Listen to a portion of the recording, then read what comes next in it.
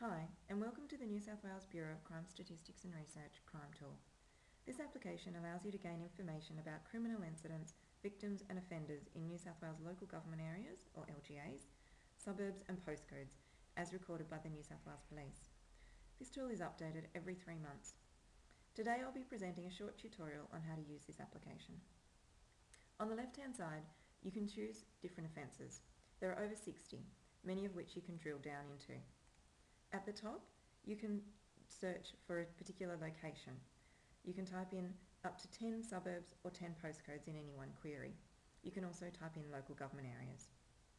There is a drop-down menu for you to choose the number of years of data that you wish to see.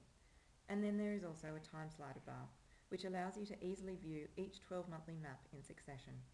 The time slider and the drop-down menu for years work together. So here I've selected incidents of robbery, and you can tell that by the map title here. You can see the rate map for this offence is here, and the legend indicates that the darker the colour, the higher the rate, or the worse the rate in those regions. So let's say you're interested in looking at robbery incidents for the specific local government areas of Parramatta and Blacktown. To do that, you just type in the regions, Parramatta, and the map automatically reorients to that area. Or you can click the map to choose an area.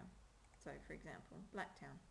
When you do this, the map again reorients, and clicking the map you get a little hover bubble which gives you summary information about that region.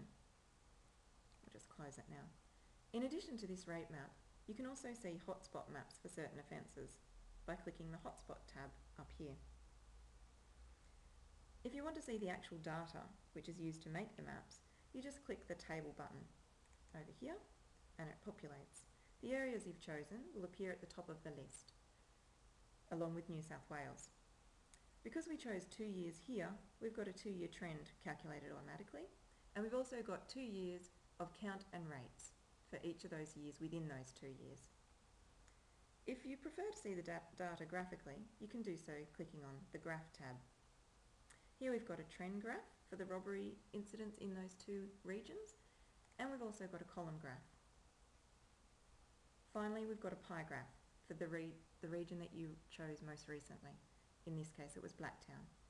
And there are several options that you can use within the pie graphs. So we can look at weekend or weekday information. All of these panes can be moved. They can all be printed, saved and exported. And importantly, the maps, the data and the graphs all show the same information, just in a different way. So let's take a look at some advanced options now.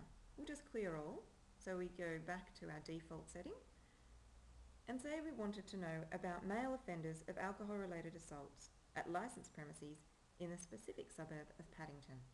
To do this query, we simply select assaults, then we go down to our advanced options, and we wanted male offenders, so we go to offenders, and then choose the gender of male.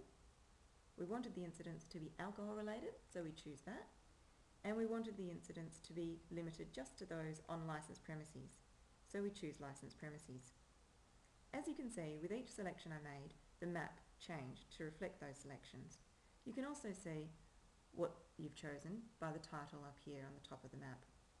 Now we wanted this limited though just to Paddington, so we'll type Paddington in here, and we'll select it, and automatically the map reorients so that we can see Paddington. If you want the data, we do it just as we did before, and we have the data for this particular category that we've chosen. If you want graphs, again, you can do that too.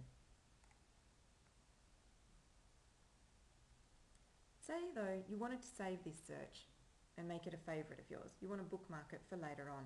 You may wish to run the same thing in a week's time. You simply need to go to the bookmark tab over here and create a bookmark. You can call it whatever you want. So we'll call it Male Offenders Assault Paddington. And then you just click the Yes button and close it down. And then if we go back into bookmarks, there's our bookmark that we've just created. So that winds up our tutorial for today. Thank you very much for listening, and if you've got any questions, please don't hesitate to contact us at the Bureau.